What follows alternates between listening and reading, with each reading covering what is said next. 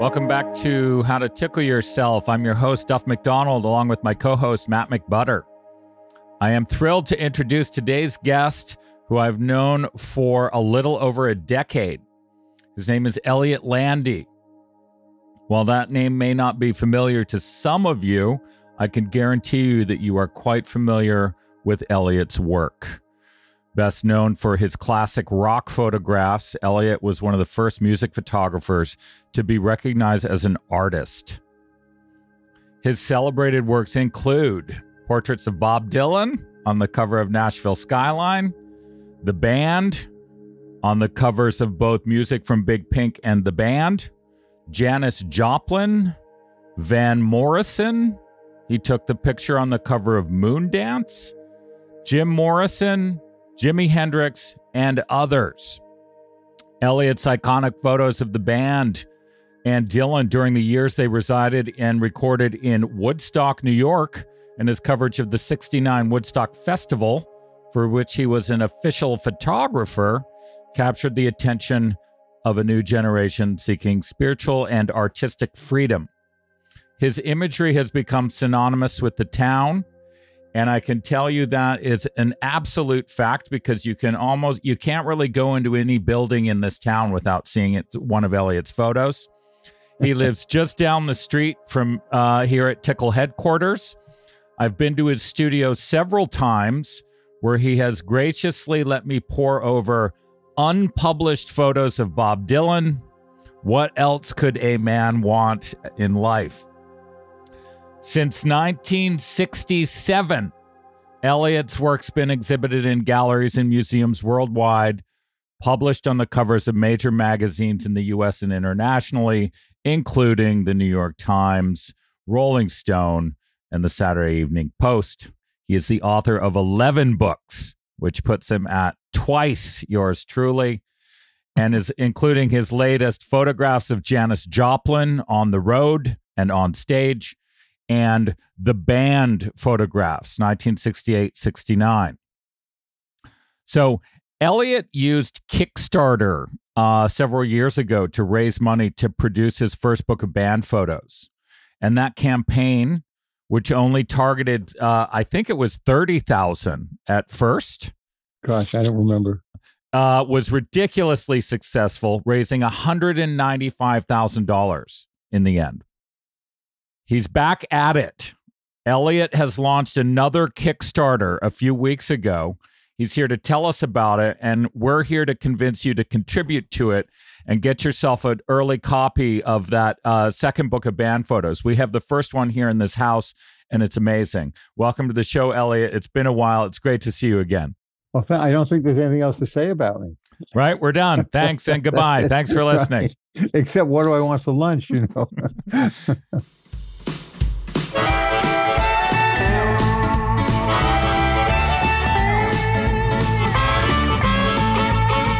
At the present moment, traveling town to town, the mystery of the motion, right here, right now, right here, right now, whoa, right here, right now.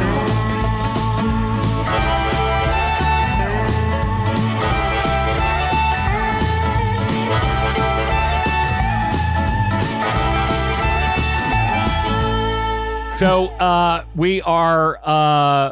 you're doing a second book of band photos. You launched the Kickstarter, and tell us about it. It's from what I can see online, it looks like another beautiful book. Yeah, well, first of all, it's going to be actually. First of all, the reason I'm doing a second book is that for the first book, we went over all the pictures I had taken of the band. At least this woman, Rachel Dobkin, who's now an independent musician, went over all the pictures I had taken, and she picked out, let's say, 600 photographs that she thought should be in the book. And I had, in addition to my core set, let's say, which is the ones that I show online, and I went over those 600, and I picked 300 that I liked enough to consider for the book.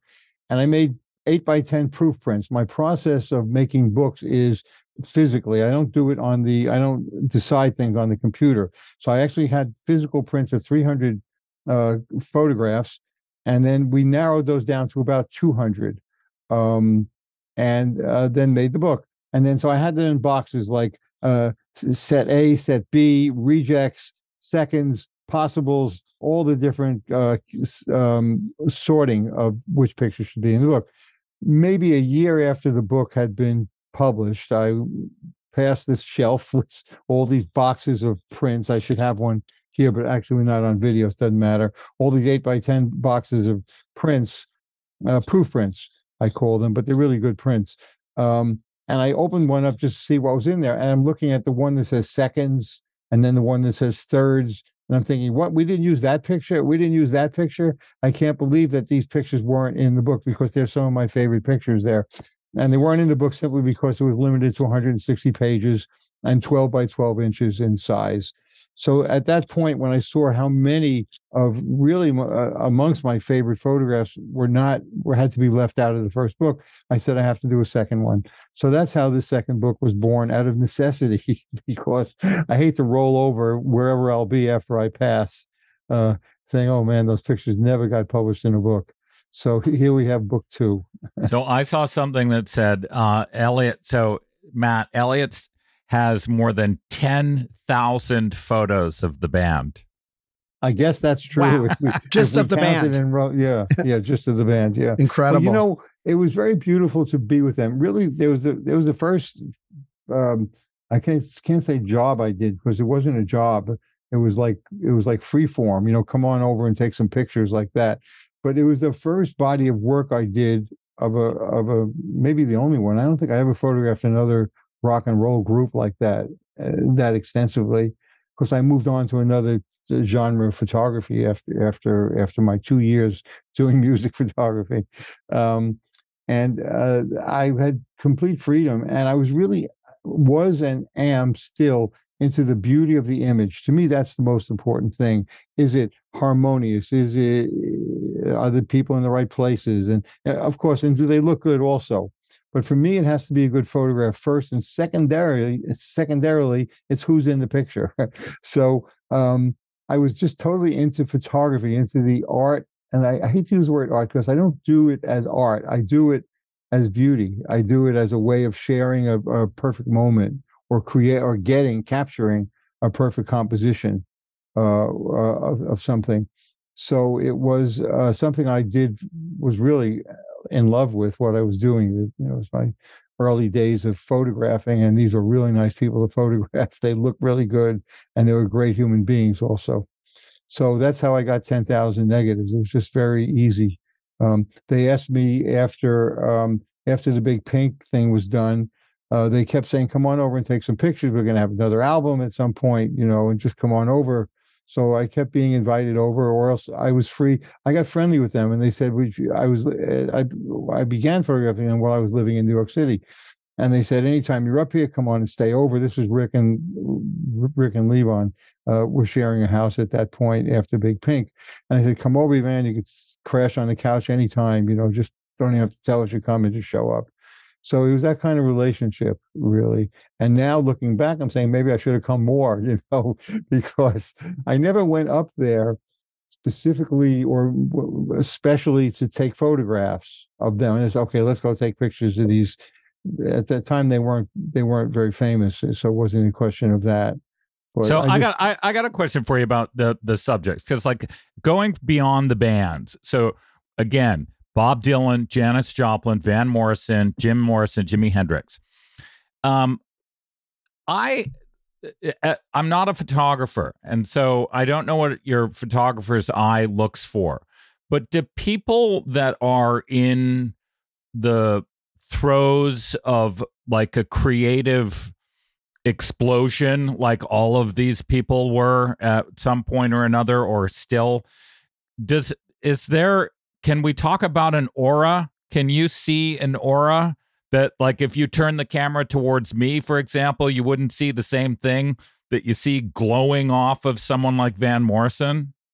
I don't have that kind of clairvoyant vision. Some people do, but I don't have that. I do very many, we could use the word psychic things, and very many spiritual energy things, but seeing auras, and reading people's past lives and stuff like that is not something I have the skill to do.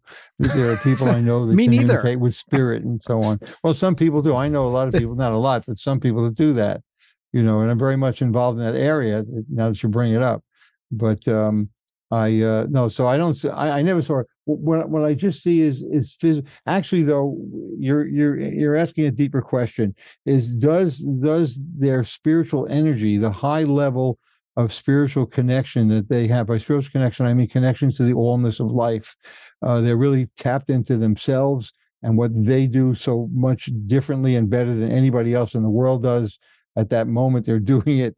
There's so much a part of the energy, the allness of life, that energy comes through in my photographs. And I that's what I meant. That's what I meant. How do you? But I don't see it physically. I just wait for that perfect moment, or I just keep shooting until it happens, and then I edit afterwards. I tell people I'm not a great photographer. I'm a great editor, because I pick out afterwards. I spend a lot of time choosing the right photograph.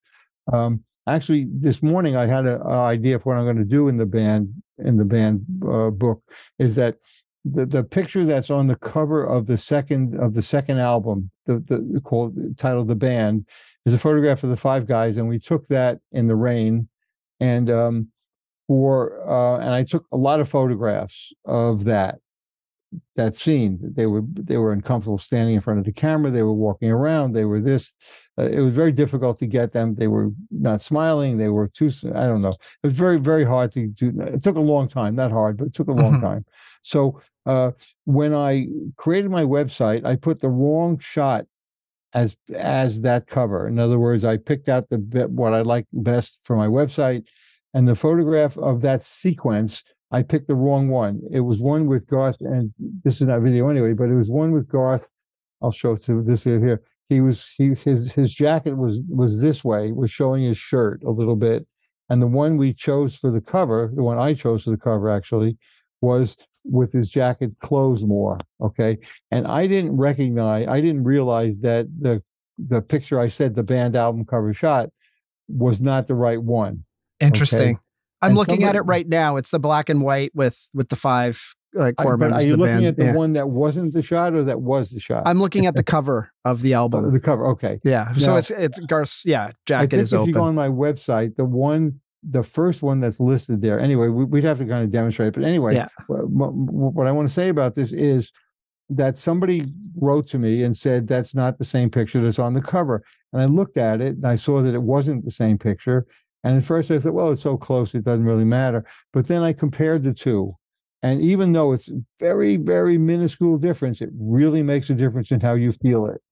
And I decided to, in this book, just this morning, I was thinking, I thought of this. I decided in this book to write about that and to talk about it and to show both pictures and to kind of share with people how a photograph can be experienced, which is to feel it, not just to look at it and see what's in it. Okay, that's Bruce Springsteen, or that's Garth, or the band, whatever, but to just kind of be sensitive to what you're feeling from looking at the photograph, because that's how I evaluate pictures. And I've always done that. And whenever I've been guiding anyone, or a few times I've taught, I always say that you have to feel the photograph. You look at it and pay attention to what you're feeling, not what you're thinking about. Unless, of course, you're doing an advertisement or somebody has a thing where you got to show the whole Coca-Cola bottle or whatever it is. But I'm talking about the art, meaning the experience of real photography. I'll say photography done for its own sake, not for another reason. Your work, your photography has been used so extensively on album covers that I inadvertently, without being familiar with you as a photographer, I have collected dozens of your work. I have had dozens of pieces of your work in my personal collection, either as albums or CD covers. I'm just looking through the catalog now. It's quite uncanny. Just how many iconic covers you have done. So how is it that did you kind of was it from the work with the band that all of us that kind of led to you getting tapped as? Actually not. I didn't get asked to do very many album covers in my lifetime. Actually, I only was involved in music photography for less than 2 years, in fact. And like 50 years ago. Yeah, it was a long time ago. Not that I mean, I've photographed music since then, like 10, 15, 20 years after that, just for fun and so on. But people never asked me, even in those years, I didn't get many calls for work from all that work or not. I feel like it wasn't my destiny to be stuck in that. And I don't mean stuck in a bad way, but when you're successful, making a huge amount of money, let's say, it would be hard to leave that. But in fact, that didn't happen for me. So after I did Music from Big Pink, that's when Bob asked me to photograph him for the cover of the Saturday Post. A writer called Al Arano, it's a good friend of Bob's, did the asking. But Bob said to him, because I had met Bob at a party at a picnic at Albert's house. It wasn't really a picnic, but it was outdoor eating stuff. And I met him just for a moment while I was photographing the band. We just didn't even say anything to each other. We said hi, but we had no conversation. But when Bob agreed to do a picture for the cover of the Saturday Post, he asked Al Arano, as the writer, to contact me for it. And then after that, and we got very friendly when I was doing that. And we had a really, I was closer to him than any other musician I had photographed in terms of our communication and conversation. After that, I guess it was 6 or 8 months later, he called me up one day and said, I just got back from Nashville. I need a picture for the back of the album. So for the back of my new album, which is Nashville Skyline, he was planning to put the cover of the skyline, the picture of what was on the back of the album, which was a photograph of the skyline of Nashville on the front, make that his cover, Nashville Skyline, and my picture was supposed to be on the back, but the picture was so good that he decided that he wanted it on the front. So he said to come on over, and he played me the acetate for it and stuff, and we did that. And then I got contacted by Warner, art director from Warner Brothers, to photograph Van Morrison. And then who's still going strong too, right? He's got an album coming out. It was okay. It wasn't like an assignment, go over and see him, like that. Like, very easygoing, and there was no pre-agreement. It was the days when you just did things.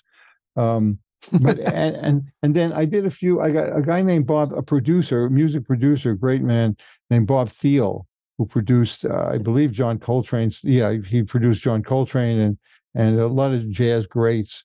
And he asked me to photograph Albert Ayler and John Lee Hooker, and I think that was it. So very, very few. I did another one I can barely remember what it is, but almost nobody really grabbed on. I didn't have an agent at that point. And I think if you want to be in business, you should have an agent, and I was always like that. I just took what came along. Like my interaction, my connection to music photography was really by chance. It wasn't that I loved music and taking pictures of it. It was that I was, I don't know, do you want to hear this? Yeah. This is gold. I was taking photographs of anti-war movement. I was trying to help stop the Vietnam War. And I had approached major publications with pictures I had taken at demonstrations, and they weren't interested in it. I began photographing with underground newspapers, one called the New York Free Press, later named the West Side News, later renamed the New York Free Press. And then there was a paper called The Rat, which was a new publication, but all against the war and all for women's rights and pro-abortion and all the good things in life that we're still struggling for. So I was taking pictures of anti-war demonstrations and positive things like that. And one evening, and I became the photo editor of this underground paper called The Rat. The Rat meaning subterranean news. Rats, underground news, subterranean news. Okay. So, which I didn't like the name, but anyway, it certainly fit. Me, I'm positive all the way. If you don't like rats, if you love rats, then call your newspaper the rat. But anyway, so one evening after we had put the paper to bed, the office was on like 7th Street, just off 2nd Avenue. I was walking down 2nd Avenue with a couple of other people from the paper, and I saw this marquee saying Country Joe and the Fish Light Show. And I said, I didn't say anything. I said, what's that? Some of my friends there. And I walked over to the box office, and I was asking what was going on. And I heard this incredible music coming from inside, really loud and fantastic music. And I had a press pass with me. And I showed her the press pass, and it was the woman in the ticket office, and she said, "Go ahead in," and so on. So I go in, and I'm met with this wall of light. It was a Joshua Light Show, and light shows are very special. They were very different than. So I'm just thinking, this is my first interview for the band book, and I'm probably never going to want to say this again. I could say this every 6 months. I think the story, because it's also a lot of it's in my book, Woodstock Vision. Woodstock Vision, The Spirit of Regeneration, available almost for nothing, secondhand. You can buy it from me, signed. But it's a great book. I mean, it talks about all this. It's right around the corner here. It's in my Bob Dylan shrine, where there's a couple Elliott Landy books. Okay. But anyway, so I'm just thinking how I'm so happy to talk about it now, and I probably wouldn't be happy again for a few months. So, so it's nice to do this. Thank you. I wanted to get up close to see the musicians. So I took out my camera because that would allow me to go up to the front of the stage. And I did that. And that was the beginning of my music photography career, so to speak. And I don't know if I described the light show, but the light shows were very different than any kind of experience you have now, because there were 4 or 5 people really jamming with the music.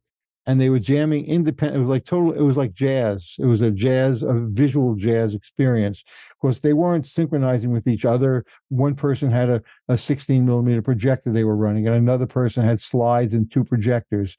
And another person or 2 other people probably had colored oil and water. And oil and water don't mix. But when you bang a plate of oil, they took a dish, and they had colored oils and water, and colored water in the same bowl, and they moved rhythmically up and down with this plate or whatever they were doing, a disc, to keep in time to the music, and then projected that on a screen that was the whole size of the stage. It wasn't just a little screen that you watched on. It wasn't a video.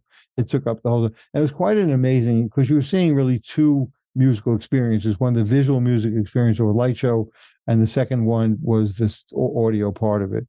So anyway. So I went to that, and also I needed to make money. I wasn't getting any money from the newspaper photographs, anti-war pictures, whatever I was taking. So I sold 1 picture to 1 magazine, and then 2 weeks later, the next band the theater was the Anderson Theater, and 2 weeks later, the next band was Big Brother and the Holding Company with Janis Joplin, and wow. So I was sure to be there. I had no idea who they were or what they were, no clue at all. So you can imagine what a thrill it is to go in and experience something like that. And Country Joe's performance was fabulous, also. But to go in and I was, because I had a camera, I was right up close to the stage. There were different days then. There was no rushing the stage and no problems like that. Everybody trusted everyone to act humanely, I'll call it, to act decently. So that was my first 2 concerts, and then I went to try and sell the photographs to make some money from them, and that led me to Columbia Records, and the art director of Columbia Records, Bob Cato, said to me, because Janis had been signed to Columbia, right? He said, I have no use for this now, but I'm going to give you $300 anyway, just for taking them, man. And maybe I'll use them, and in the future, if we need them, we'll buy them from something like that. I just wanted as a gift, So he did that, and then I went to I showed the pictures. Janis. Wow, I don't know. Somehow I got friendly with them because you could go backstage then. So because I had the camera, they just let me upstairs, and I went into the dressing room. And when I was taking pictures, Ed Sanders from the Fugs was there. I remember during one thing, Bob Fast, this great radio star, I would call him, star meaning shining brightly, and I don't mean standing out, but shining brightly and shedding wisdom and light, cosmic light on life. He was with WBAI for many years and had used to cover all the demonstrations and all the new news and everything positive and progressive. He had interviewed people and so on. Anyway, he was there. And then one time, Linda Eastman was there, who later married Paul McCartney. She was a photographer. She was practicing photography at that point, and so on. I remember one night she, after a show, I think it was at the Anderson, so it must have been the first show I saw. I'm not sure, but I remember her coming over. It was raining out, so we were both on the street, 2nd Avenue. I was trying to get a cab, and she borrowed like $10 from me. She said, "Can I borrow?" It was $5 or $10. I'm not sure which one, but she said, "Can I?" And Paul McCartney owes you $10. No, did you get it back? No. She paid me back the next time I saw her. Nothing bad to say about that. But I just remember that moment and so on. So let's talk about the band book again. You got a Kickstarter going. I went on there yesterday. All the different levels. It's all the photos that you wanted from the other one that weren't in the first one. Has there been some response already? How are people reacting to it? It's actually doing very well. I think it's got like $16,000. The minimum I need to do it is $65,000. Or did I say 75? I'm not sure. I have to look this up.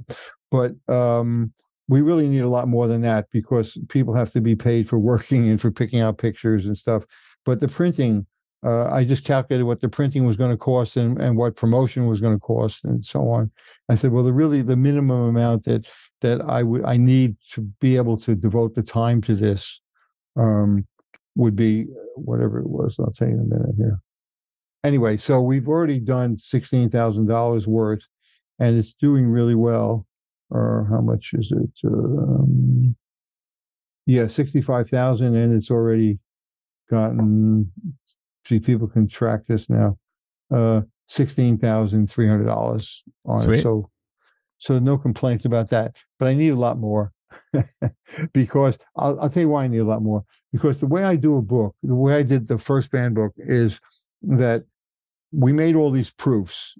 First of all, and 300 prints, and then I go over the prints and I pick them out. I look at them and I cull that down to the 200 or whatever it was, and then I look at them together. I put them next to each other, and then I put them on the other side of each other, and I see how they're going to look as partners on a page spread, let's say. And I do that by feeling what I feel from it. And there's a considerable difference whether a picture's on the right of another picture, on the left of another picture. And then I have a designer who's working in-house, at least I did then. And so she would then lay them out on a page, maybe two full picture and full-size pictures on each page. And then we'd print that out. Full size, the book was going to be 12 by 12 inches, so it's a 24-inch spread. So then I print that out and I put that on the wall and I look at it for a while and I think, does that really work? And of course, a lot of times I'll think, well, let's try something else, because I'm I change my mind easily and often. So that's a good trait. So we like that trait. I hope so. It better be, or I've been in trouble for all my life. So anyway, I really put a lot of effort and energy into creating the most beautiful book that I can make it. And then when I send it to the printer, I have them make what's called wet proofs. Well, the general process for printing books today is that a printer, everything is laid out and they make proof prints, but they print it on a digital printer like an Epson or an HP printer. And then they send you those proofs. And from those proofs, you're supposed to, the author or the art director is supposed to correct the color, and you're supposed to correct whatever needs to be corrected. But the color isn't even close to exact. It was close to exact, but it's not right at all. So I paid for the proofs to be done on the actual printing press, and that's rather expensive to do it. But it gives me the ability to really make it as close to perfect, to make it as good as possible for the printing press. I once saw an Italian book that was printed with 12 inks, like 12 different inks, and I wish I still had it. But with this, so this is really I don't know of a better process that I can use than what I'm using now. And so I costs do a as little good money. as we can. And those color proofs. So then I correct the color proofs and I have them redo it again, and we go anyway. So that's why I need a lot of money for this. Aside, okay. So where? What about you? You occasionally have shows in New York and Woodstock. You got any gallery shows coming up? I don't have anything coming up. I kind of dropped everything when COVID hit. Actually, I had something I was. What was it? Oh, there's something I was supposed to appear at, and I didn't do that. There's a few things, a few appearances, but no. And I had a couple of shows in Woodstock. I don't know if you saw any at the Photography Center. Yeah. It was a small show because they have a small space. That's why. But I had that, and in Germany. Oh yes, wow. I had some people in Germany promoting very beautiful large shows. I'll give you links for it. There was a show there, and there's a church in Nuremberg, Germany, and they rented out their space for exhibitions and performances and so on. And it's a beautiful. It's the inside of a church. So the exhibition that I had there, that they made large, like church-sized window blow-ups of Joe Cocker and Janis Joplin. It's online. Okay. If you go to my website, the link will be there. It's a Nuremberg show, and it's amazing. I was there. I went there for that. And so I also filmed it. I also made a videotape of it. And it was like 130 prints, really good prints, plus these large pictures and all kinds of, and the flowing lights and stuff. I was supposed to show some videos also, but that didn't really happen. It wasn't the right venue for that. But anyway, yeah. So just in Europe, I had a similar show in Hamburg and a similar show in Berlin for the last few years, but really nothing in the United States in the last couple of years. I'd love to have some. You got to get back out there on the road, yeah. Except for the Woodstock shows, yeah. So now I would appear publicly, but only with a mask on because COVID is still dangling. And my wife and I are 80 years old. I don't feel 80 years old, but I look in the mirror and I say, well, maybe. Yeah, you don't look a day over 75, Elliott. Come on. Wow, that's the nicest thing that's been said to me in the last 10 minutes. Because you said some great things at the beginning of the show. So listeners, check out Elliott's Kickstarter campaign for his second book of band photos. It's active now for another 50 days or so. You want to check that out. Also check out his website. What's your URL again, Elliott? ElliottLandy.com. Two L's and two T's. ElliottLandy.com. As Matt says, Elliott's work is imprinted in most of our minds, even if we didn't know it. And the like you said, the feelings that come through in your photos are definitely part of my memories of the music itself. So, yeah, real art. That's what, when I was taking those pictures, I was really part of the music. My mind, if you ask me questions about what I was doing or seeing, I can't tell you because my mind disappears and I just kind of become part of what was happening. So I guess that shows. It's kind of like the point of meditation is that. So I didn't think of it as that, but now that we're talking about it. Also, this book is going to be the same size, 12 by 12 inches as the first one, and will fit perfectly as a pair, and also perfectly next to the band albums, because it's the same size as an LP. Same size as an LP. Really cool. Which happened by chance. Your shelf is just waiting for that book. Listeners, your shelf is hungry for this book to be on it. Also, the first edition, which is what this is the edition that I supervise perfectly. Exactly. I supervise the printing. So it is really a great visual reproduction of these photographs. I can't speak for second and third editions. They're not supervised that carefully, which usually someone else is in charge and so on. So it's worth getting a first edition copy of these things. And I have a few first edition copies for sale as part of the first book also. That's part of the reward in this Kickstarter. So cool. There's about 60 of them left, I think, total. Very cool. All right. Run, don't walk to your internet browser, people. Elliott, thank you. It's great to see you. Thank you, Matt. Really great meeting you. Pleasure. Great to see you again. Bye. Cheers. Thank you for this.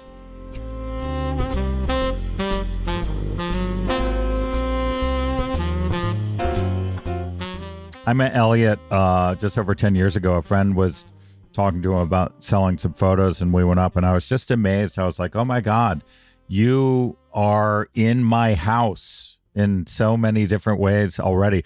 And if not in your house, in your mind. Oh, yeah. Like his Joe Cocker photo from Woodstock, that's probably the iconic Woodstock photo. Right? Well, also, I mean, the cover of the Woodstock album that everybody remembers, it's like a couple sort of, with a sleeping bag kind of around them and everybody kind of off in the background. There's a kite in the background.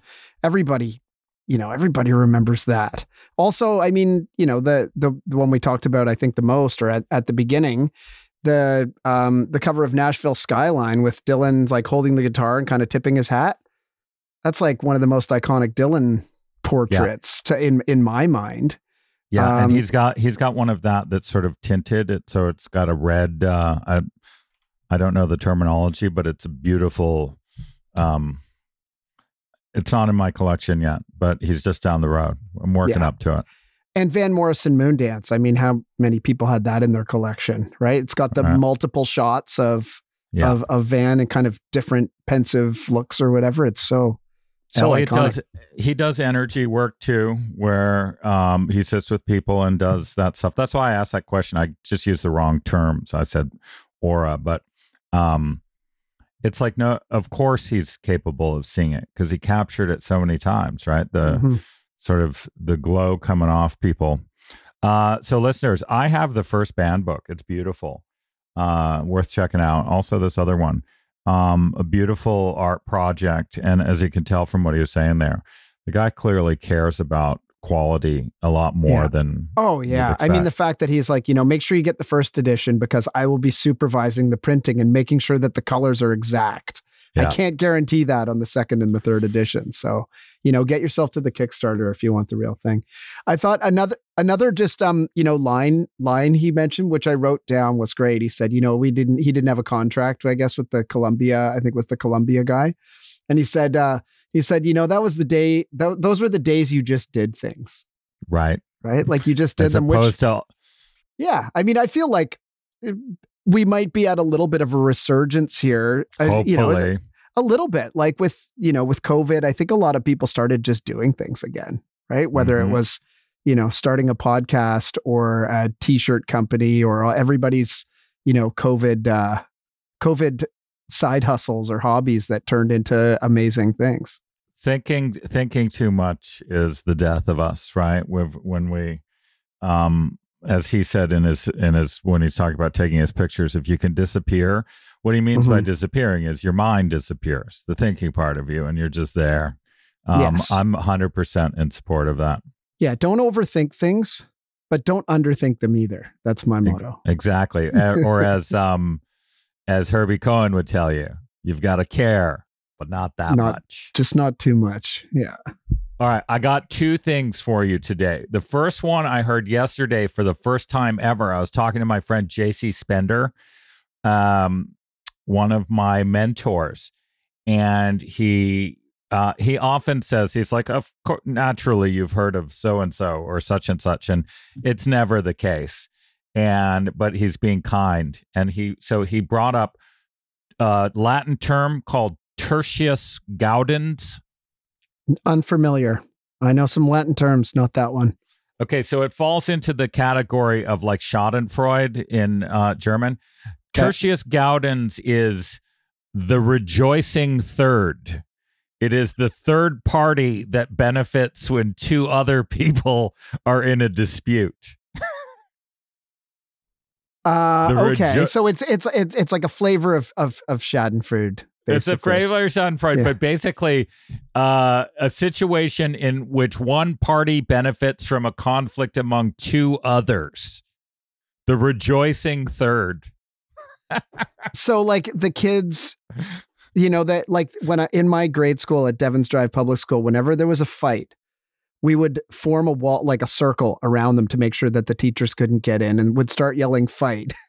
And we're kind of, it was basically, break out the popcorn, fight. Right. So those kids, I'm not going to count myself among them. Well, maybe, but it's awful. Anyway, they're kids the Tertius Gaudens. Yeah. They're not experienced Tertius Gaudens. They are the Tertius Gaudens. The rejoicing third. In that conflict. Yeah. All right. And Spender was talking about the triad, right? He's basically saying it's very it's everywhere we look, everywhere we try to persuade each other. There's triads everywhere, right? Dyads don't normally work for persuasion or for getting stories across because it's too simple. A triad basically gives you a story, right? There is the love triangle, there's the whatever. So I guess a fundamental part of all stories is the Tertius Gaudens. So another one occurred to me this morning, and I'm going to go out on a limb here.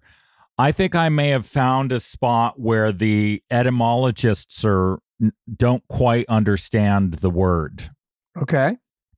So in Sanskrit, which I've been hanging around recently, they have this great thing they do where there'll be a word and then its opposite will just be the attached to it. We have it in English too, like typical and atypical and that stuff. We've talked about this. Yeah. Right. So like vidya is truth, avidya is falsehood.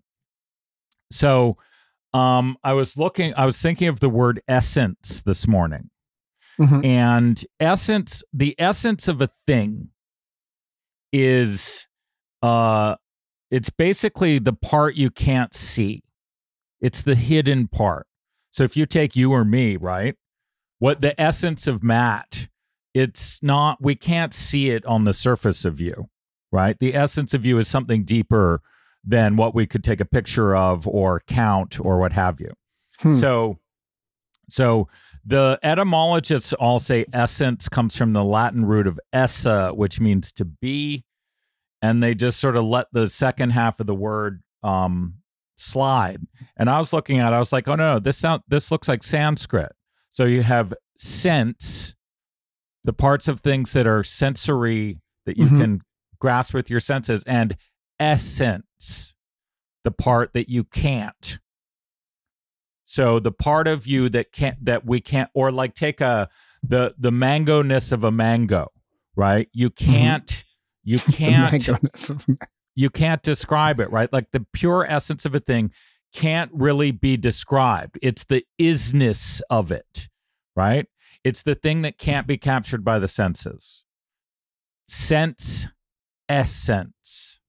Paging the OED. Paging the OED. You've got it wrong. Okay. I think they did. Also, incidentally, Essence of Matt is a new fragrance available on my Kickstarter.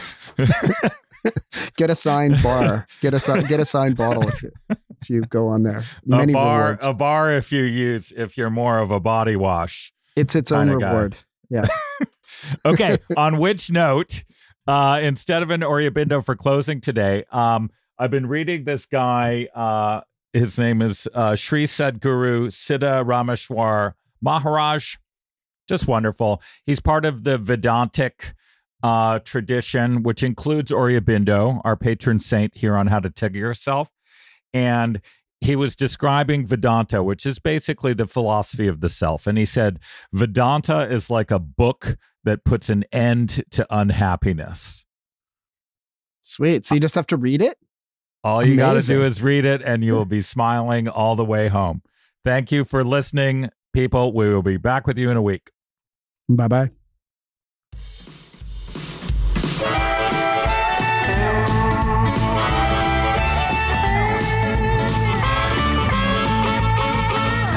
present moment, traveling town to town, the mystery of the motion, right here, right now, right here, right now, whoa, right here, right now.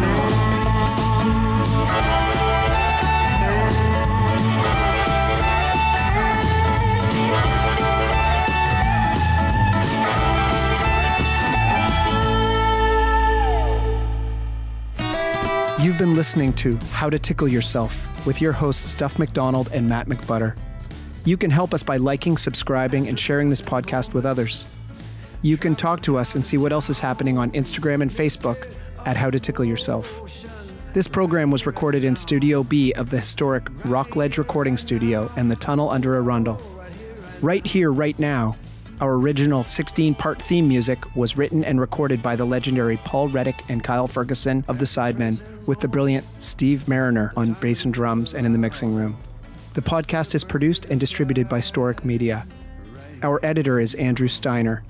Our coordinator is Samantha Abramovitz. Our producers are Kristen Verbitsky and Chuck LaBella. For more information, visit storicmedia.com. That's STORIC media.com. My love, my dear, oh, everything's connected. This life, this world, it's all